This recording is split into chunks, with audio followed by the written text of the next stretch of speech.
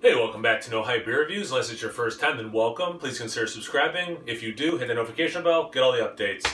Very excited for today's beer, really excited. It's courtesy of Brad Allison. Thank you so much, Brad. Definitely check out his channel if you guys haven't already. If you watch my channel, you probably watch Brad. Great beer reviews, does home brewing stuff. Sometimes his wife Jessica joins him. Really good. And anyway, I'm really excited to try this beer. Just kind of want to get into it. So he sent me a giant box of beers. And a lot of things looked amazing. One or two that I've had, I think just one, the Hipster Brunch, the barrel-aged Third Coast, right? Third Coast from Bell's. Anyway, none of that matters right now. Here's what I'm trying to say. This beer is the one that might be the most interesting sounding because it's completely unlike anything I've ever had in terms of a beer. So it's called Cotton Candy Haze, a juicy New England IPA. And it's from, I almost said Great Lakes, Big Lake Brewing in Holland, Michigan.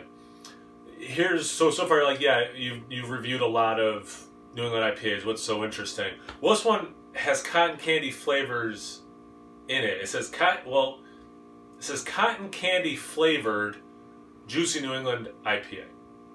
So it makes me think they've added these, like, this cotton candy blend of flavors. I did a super quick search. It looks like cotton candy has like artificial berry and vanilla in it. So I don't know if they bought like a flavor pack and put it in there, if they put in berries and vanilla, if they try to brew it in a way that it's going to emulate cotton candy. I mean, they have those cotton candy grapes, you know, there's no cotton candy in those, so who knows. But yeah, I'm really excited to try this and just kind of see what it tastes like. Well, the color's not. I think I get a little cotton candy already. The color, you know, it doesn't have, I knew it wasn't going to look like the label, which is, if you're making a cotton candy beer, I mean, that's the label to have. But yeah, I mean, it's dirty glasses every time. Yeah, it's that nice, you know, orange, yellow, like very vibrant, you know, yeah, and the outside is yellow, the center's more orange. It just looks beautiful. Just barely off-white, head about a finger, getting kind of fluffy. It's nice. Let's get into the aroma. That unmistakably, wow, unmistakably has cotton candy coming out of it.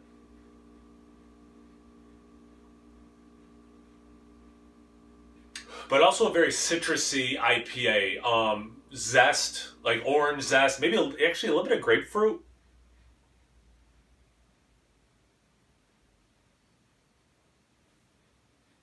And then that cotton candy sweetness mixing with this citrus is creating this other thing that is reminiscent of something. I just can't pull it yet.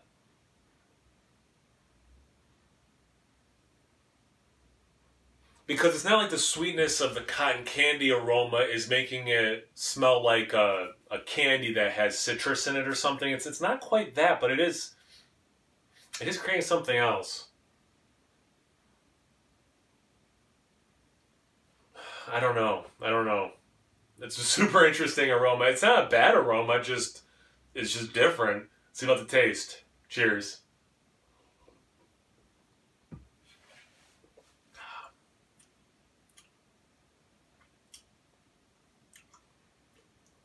Maybe a little grapey. What's this smell? That's an interesting taste.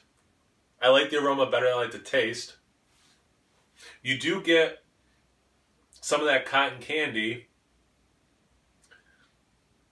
And you do get a citrusy IPA. And it is more that New England style than like a West Coast citrus.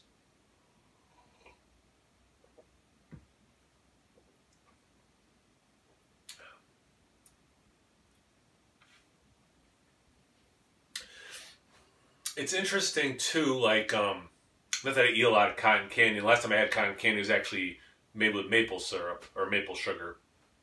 So it wasn't even like traditional. So I don't remember the last time I had cotton candy. But anyway, it kind of, the cotton candy flavor, it's almost like when you're eating it, and like in your mouth it's compressing and crystallizing very quickly before it goes away again. So like that, in a way, this beer is interesting because it has that intensity of cotton candy, but it's not intense. And so it sounds like a total contradiction and probably bad descriptor, but it has that crystallized taste without the added sugar. But then because it has this citrus thing, it's like, I don't think these are necessarily complementary flavors.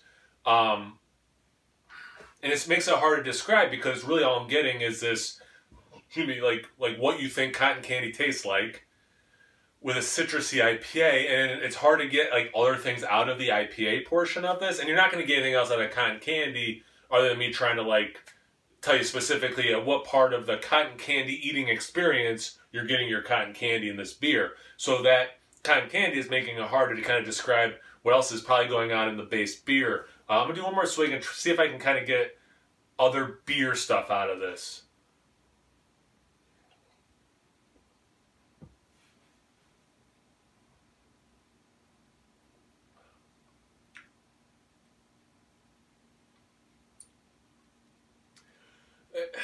The citrus, like the aroma, it very much is orange, and then there is some grapefruit there.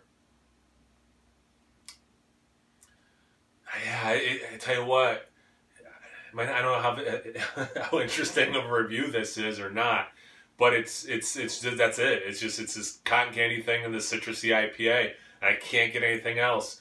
Does it have the ABV? It's a little thinner than I would have thought on the taste. Not like watery or anything, but it's a little thinner than, no, I don't see an ABV than what I think of as an IPA. Yeah, it's really interesting. If you can't get this, like I can't unless someone was to send it to me, do they still make like that cotton candy gum? I would just chew some of that while drinking a citrusy IPA, and then you've had this beer. Yeah, it's a cool idea for the brewery for sure. Super glad I got to try it because it's completely different than anything I'm up to however many beers I've had in my life, and then how many I've reviewed. So it's completely different. So I'm like super excited about that. But yeah, these are not flavors. I do not see this becoming the next IPA craze. I'll put it that way. But thanks again, Brad and Jessica. I really appreciate the chance to try this. Thank you guys for watching. I always appreciate that. Check them out. Check me out on Instagram and Untapped. It's No Hype Beer Reviews at both those places. So please like, comment, subscribe, and most importantly, try weird beer. Cheers.